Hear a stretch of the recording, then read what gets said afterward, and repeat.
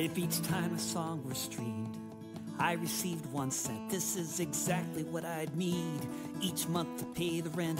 I made that calculation. Looking at the stats, must be a lot of other people wearing the same hat. The concept may not be perfect, but in the streaming age, if we want to form a movement, it could be the first stage. The idea is very simple.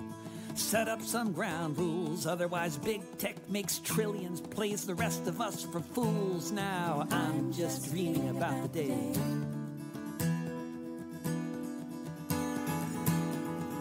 we might get a penny a play.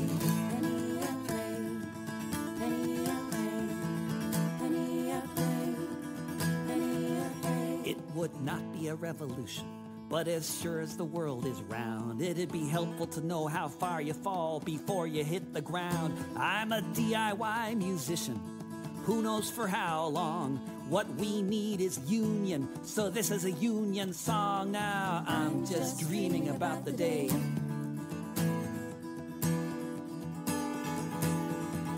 we might get a penny a play. Penny a play, penny a play, penny a play, penny a play.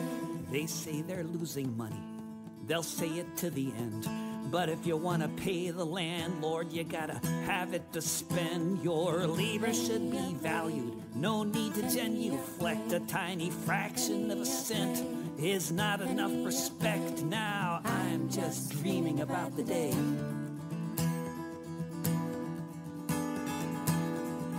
we might get a penny a play.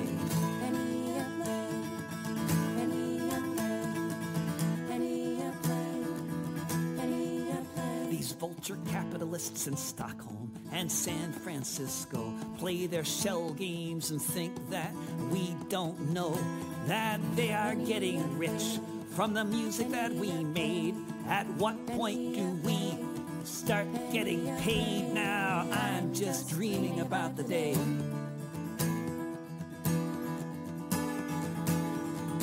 we might get a penny a play.